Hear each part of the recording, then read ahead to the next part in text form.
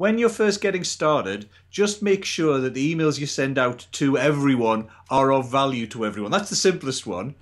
Next step in terms of advancement is to pick out the different groupings in your list and send them relevant stuff to different people. But the first thing is just do stuff of general value that everyone's going to be interested in. That's easier. I'm so pleased that you said that, because I could just see people out there kind of going, oh my God. It's like, yeah, how am I going to do that? And what system's going to do that? And how do I tag everyone there? And how do I manage all the complexity?